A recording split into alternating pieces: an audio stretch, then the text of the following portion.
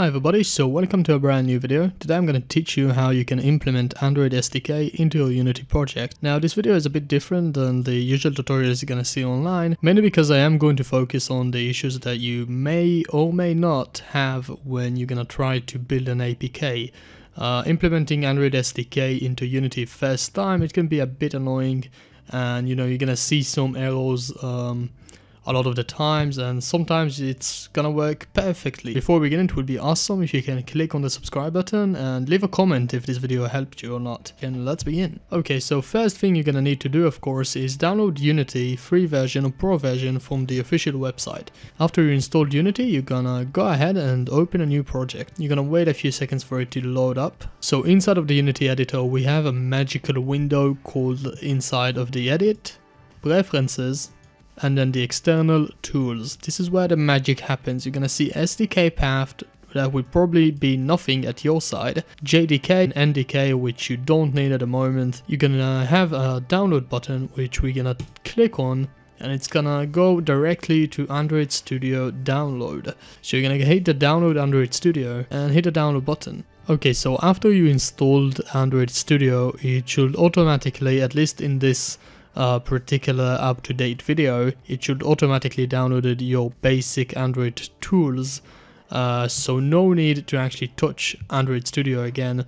But we're gonna go ahead and now click on edit, preferences, sorry, where is it, external tools, and go ahead and hit the browse button where it says SDK. You can locate the SDK installed path where you actually installed it a few moments ago, and click on select folder. It should look something as right in the screen at the moment. After you did all of that and you set up the path correctly, you're gonna go ahead and open the JDK download button.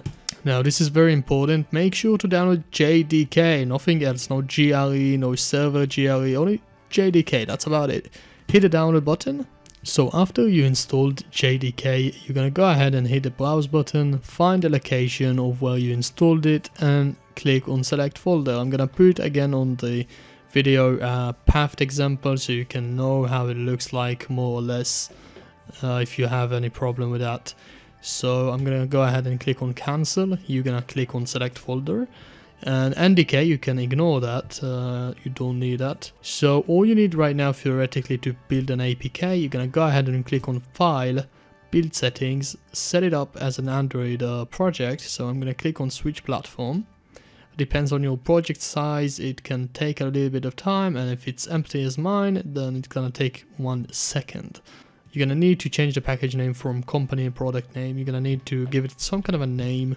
I'm gonna be calling it as BTO and subscribe. You're gonna go ahead and click on add open scenes, which I already did. Click on the build button and give the APK a name, which I'm gonna be calling it as a build. Click on save. So theoretically it should be working at your computer at the moment, but there is a big chance for it to actually not be working. There is a big chance for you getting any randomly error from the Android SDK, and sometimes it's gonna work perfectly. So depends on what happens now on my computer. I'm going to respond later on the general issues. Okay, so there you go. In my computer at the moment it works perfectly. I did absolutely nothing beside downloading the Android SDK and JDK, and it works perfectly. But in some cases, and I can even say a lot of cases, there will be a lot of issues, especially in this updated Android Studio download. So what you're gonna need to do is actually go ahead and open the link in the description, which it's an archive of all the old SDKs. So I'm gonna hit on the download of the 2009. So after you finish downloading the WinRAR, you're gonna see that when you open it, there is an Android SDK Windows 1.6 version. You're gonna click on open it up, and you're gonna have USB driver, tools, platforms, docs, add-ons, release notes, and documentation. I'm not sure how to say it. And all you're gonna need to do if you are having the common at least issues is to find the current location of the SDK, which is the same path as you have inside of the Unity preferences window, which is this one.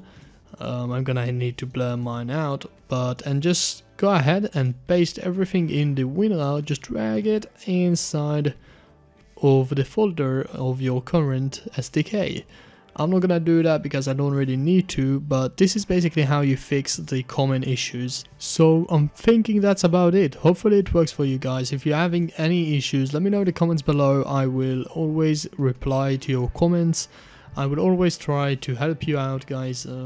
If you're having any issues with the building APK, I will probably know how to fix it, and if not, I'm going to give you a good direction to where you need to search online to find the fix for it.